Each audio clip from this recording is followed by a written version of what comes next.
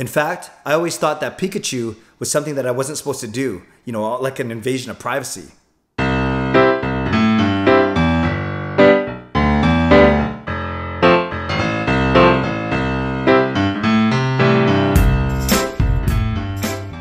Hey everyone, and welcome to episode 8 of Clay's Corner. Although I guess technically today it should be Clay's middle of his great room, because as you can see, we are in the middle of some home renovations. We are painting for the first time in 12 years, so that's pretty exciting. Today, I want to talk about the craze, the app, the game that is sweeping certain parts of our globe, and that of course is Pokemon Go.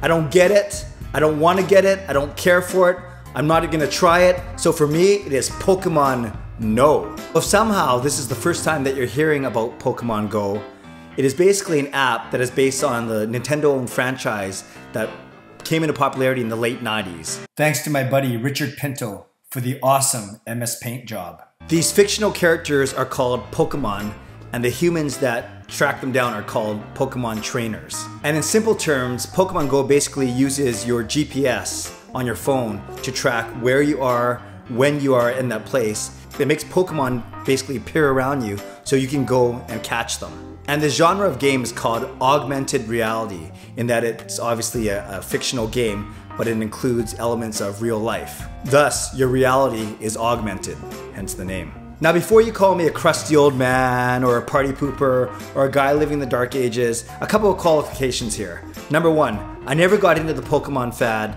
back in the late 90s when it came out. In fact, I always thought that Pikachu was something that I wasn't supposed to do, you know, like an invasion of privacy. And number two, I have been known to be slower to adapt to newer things, Snapchat being a good example that's recent. I still have no clue what I'm doing with that thing. And I do realize that there are certain benefits to playing this game.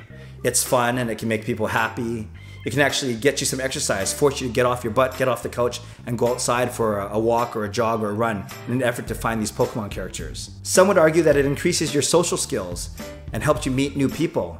Others will say it helps your sense of geography or how to read a map. And I've even had a few people say to me that it's great for evangelization.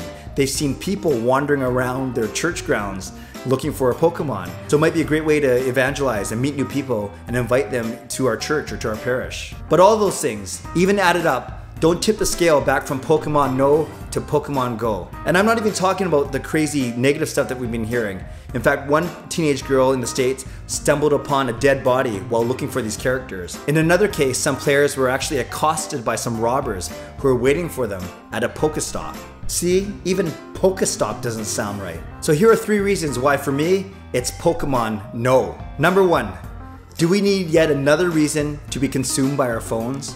I'm not gonna get into a whole song and dance here. Trust me, it's for the benefit of all you viewers. Of how we're addicted to social media, pot, meat, kettle, and how social media is helping to replace our genuine in-person relationships with fabricated ones online. And I've heard people say, well, it's a great way for families to go out together or friends or even youth groups to go out together and play this game together.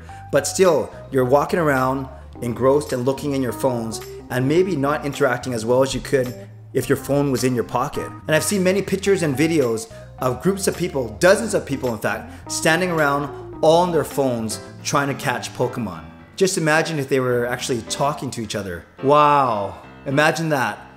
Not even looking at your phone, but rather actively engaging in conversation with the people that you're with. Second, it's not safe. And you don't need an augmented reality app to be oblivious when you're walking on the sidewalk or crossing an intersection. And I've seen people on the sidewalk, in intersections, walking on the streets, walking on the pier in Steveston, so engrossed in their phones that they trip.